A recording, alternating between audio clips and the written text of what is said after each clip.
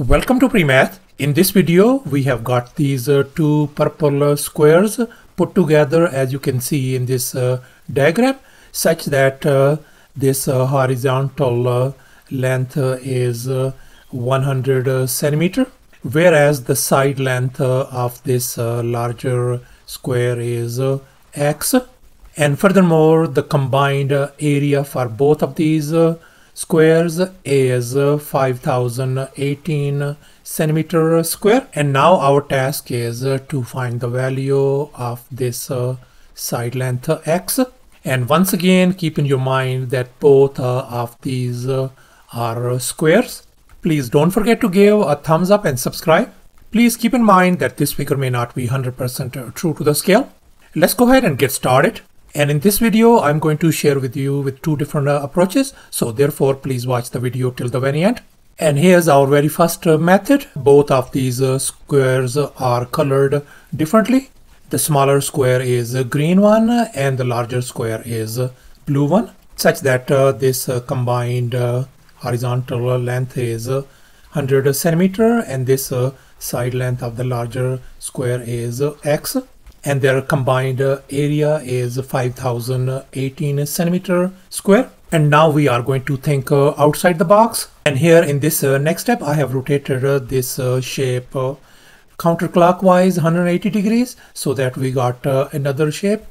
And now I'm going to put these two shapes together, as you can see in this next diagram. And now let's make an observation. We can see if this side length is 100 centimeter, then this side length has got to be 100 centimeter as well. And furthermore, if this combined area for both of these squares is 5018 centimeter square, then this area is going to be 5018 centimeter square as well. And now let's go ahead and calculate the area of this big square.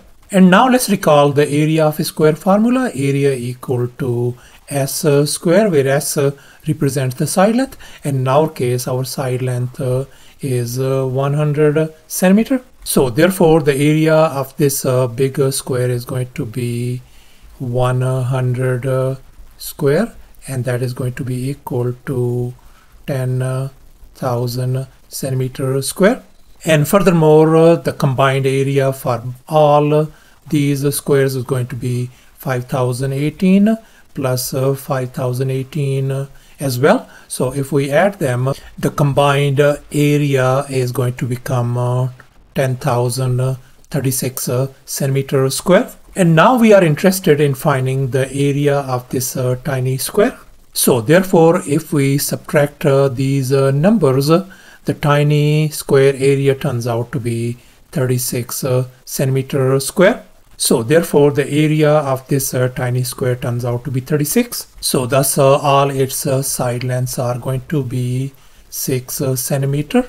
And if this side length is 6, then this side length is going to be 6 centimeter as well. And now let's make an observation. We can see that this side length equal to this side length, and this side length is equal to this side length. Let me represent this side length as lowercase a, then this side length is going to be lowercase a as well. Then this whole length is going to be a plus 6 plus a, and if we add them, that is going to be 2a plus 6. And we also know that this whole length is 100 centimeter as well. So therefore, I can write 2a plus 6 equal to 100. Now let's go ahead and subtract 6 from both sides. This is gone. So therefore, our 2a value turns out to be 94. And now let's divide both sides by 2. So therefore, our a value is going to be 47 centimeter. So thus our this side length turns out to be 47, and this side length is 47 as well. So therefore, the side length of this blue square is going to be 6 plus 47 if we add them, that is going to give us 53 centimeter. And since we are dealing with this square, if this side length is 53, then this side length x is going to be 53 centimeter as well. So thus our x value turns out to be 53 centimeter. And now let me show you the second method. And now let's focus on this larger square. Its side length is x. Then this side length is going to be x as well. Now let's assume that this side length of this smaller square is y. And now let's make an observation. We can see that this whole length is going to be x plus y, and this whole length equal to 100. So we can write x plus y equals to 100. And now let's recall the area of a square formula. Area equal to s square, where s represents the side length of the square. And in our case, since the side length of this larger square is x, so therefore the area for this larger square is going to be x square. And likewise, the side length of this smaller square is y. So therefore the area of this smaller square is going to be y square. Now let's make an observation. We can see that this combined area for both of these squares is 5018 centimeter square, and this area is also represented by x square plus y square as well. So therefore I can write this one as x square plus y square equals to 5018. And now our task is to solve this system of equations to find the value of x. And now let's recall this famous identity: a plus b whole square could be written as a square plus b square plus 2ab. And likewise, the second identity, a minus b whole square, could be written as a square plus b square minus 2ab. And now let's go ahead and add these two equations. If we add them, we can see positive 2ab and negative 2ab, they are gone. So therefore on the left hand side we are going to get a plus b whole square plus a minus b whole square equals to, if we combine these like terms, that is going to give us 2 times a square plus b square. So this turns out to be our new formula. And here's our next step. If I replace a by x and b by y, then this equation is going to look like, as you can see in this next equation. And now let's make an observation. We can see that x plus y is 100 from this equation. So I'm going to replace this one by 100 over here.